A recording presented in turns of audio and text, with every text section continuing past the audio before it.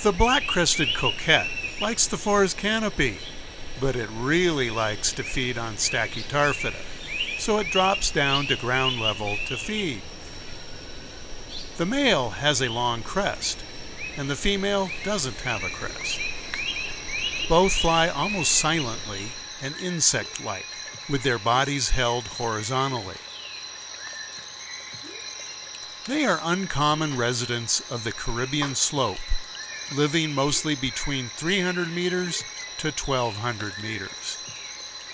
Coquettes visit mostly small, typically insect-pollinated flowers of mass-flowering trees of the canopy, like Vochysia, Cordia, and Dipteryx.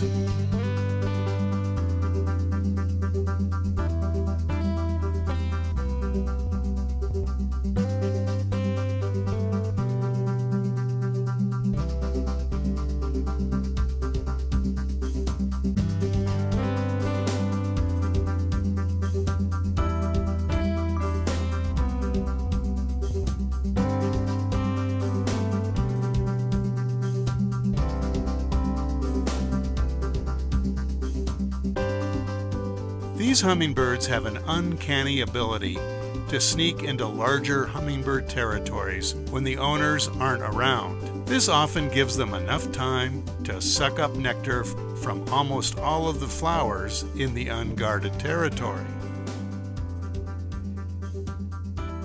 Here, a rufous-tailed hummer drives off a black-crested coquette infiltrator.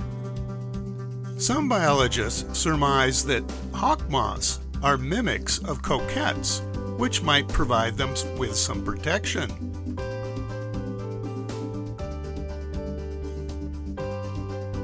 Coquettes will show up in gardens around houses and hotels in their quest for Stachytarfida flowers.